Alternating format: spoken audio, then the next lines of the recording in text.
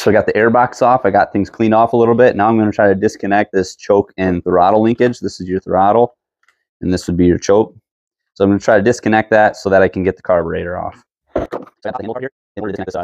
Oh, we've got the fuel line hooked up there as well. Fuel line snakes right in here and hooks up to the carburetor.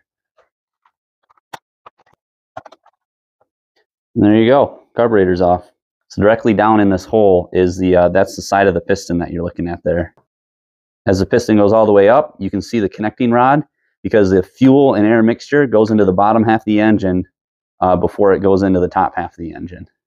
Now the piston's going back down.